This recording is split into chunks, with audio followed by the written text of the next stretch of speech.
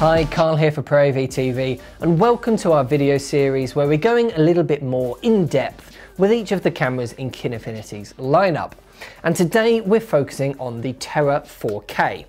This is the camera that started our relationship with Kinefinity. This is the first one that really piqued our interest, and then they went on to announce the Mavo and the Mavo LF, which are of course fantastic cameras, and we've covered those in their own video. But in this lineup that exists now, I guess the Terra 4K would be the entry-level option.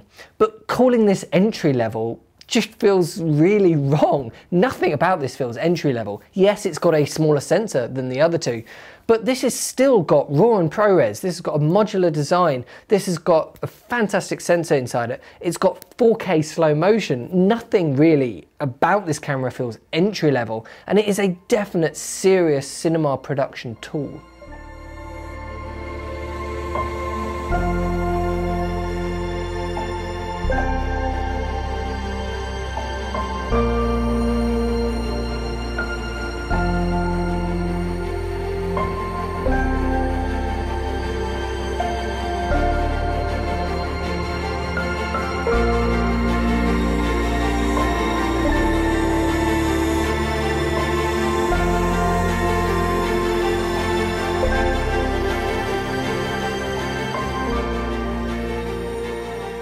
So the Terra 4K uses a sub 35mm sensor, and that's Kinefinity's name for it.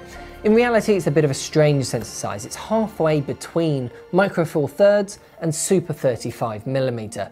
Works out about a 1.8 times crop if you're used to working in crop factors. And so smaller than super 35, but larger than micro four thirds. If you think that sounds a little bit small to you, then you can of course use the Kine Enhancer to get a wider field of view, let in a bit more light and a sharper image. In fact, the Kine Enhancer is a very, very popular accessory for the Terra 4K with our customers, and so it's definitely one to look at if you're interested in the Terra 4K. But I wouldn't be put off by that sensor size at all. It's not actually that much smaller than super 35mm. And it's a really lovely sensor. It's got a very nice dynamic range to it, and colors in particular. Skin tones are really lovely on the Terra 4K. And because it's a dual native ISO sensor, it's really great in low light as well.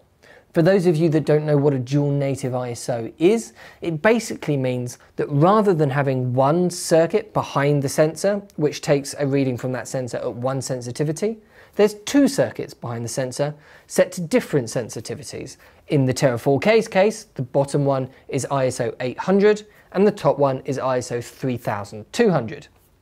And then it will choose which set of circuits to use depending on what ISO you've got the camera set to. Now this helps get a little bit lower noise in low light situations, but it really helps expand the dynamic range and the color accuracy when you're up at higher ISOs, and is a large part of why this camera is so good at high ISOs. This really is a camera that you can push and pull the ISO on and shoot in pretty much any environment. So apart from the obvious features that attract people's attention straight away, things like the size, the weight, the modularity, the non-proprietary accessories, the big thing that gets people's attention is the slow-mo. Because in 4K, using the full sensor, the Terra 4K can go up to 75 frames a second. If you crop that down vertically into a sort of cinemascope aspect ratio where you lose the top and bottom, Kinefinity call it their wide mode, you can get up to 100 frames a second in 4K. Go down to 2K and crop in even further, and you can go up to 240 frames a second. So you get some great slow-mo options. And with all of that, no matter what frame rate you choose, you can choose RAW or ProRes. In RAW, it's Cinema DNG, and that's at 3:1, 5:1, or 7:1 compression, so that you can choose how small file sizes you want with that RAW and how manageable you need it to be. Or in ProRes, again, you can choose any style of ProRes, all the way up to 422 HQ. So that makes ProRes really easy to work with. I think ProRes is what a lot of our customers are going to be using because the workflow is just so simple and you really don't sacrifice that much quality going down from the RAW to the ProRes. And so being able to shoot those sorts of frame rates in either ProRes or RAW in such an easy workflow for people really does grab people's attention.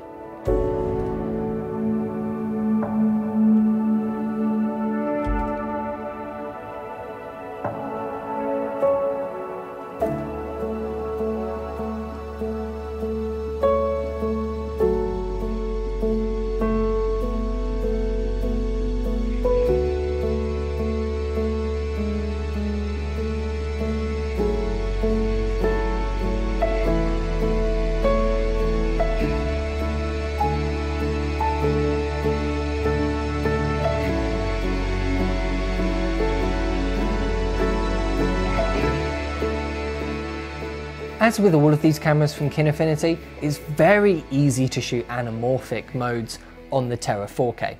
It gives you resolution options that go down to 4:3 just in the menus normally, and then it lets you apply a de-squeeze to that in camera so that you don't have to be looking at a squashed anamorphic image on the Kinemon or on the HDMI port, on the SDI ports. You can de-squeeze that image in camera. And so shooting anamorphic with a Terra 4K is very high quality and very simple to do. So like I said at the beginning, although this is the entry-level option in Kinefinity's lineup, this is by no means an entry-level camera. So if you're looking to step up to a full-blown cinematic production tool, but the budget can't quite stretch to a Mavo or a Mavo LF, the Terra 4K just offers such versatility and value for money. I mean, you can use this in a stripped down handheld setup like this. You can use it in a full-blown production rig for a more narrative style of shoots. You can scale with you both in terms of physical size and ports and capability and accessories, but also in terms of record modes and quality. It can just scale with you wherever you need it to for whatever job you might be asked to do. And that just means that the Terra 4K has such value for money. If you've got any questions at all, please do just leave a comment down below and I'll get back to you. And if you want to pick one of these up for yourself, just get in touch with ProAV's sales team. Their phone number and email is down in the description. And of course, you can just head over to the ProAV website as well. Thank you so much for watching, and I'll see you in the next one.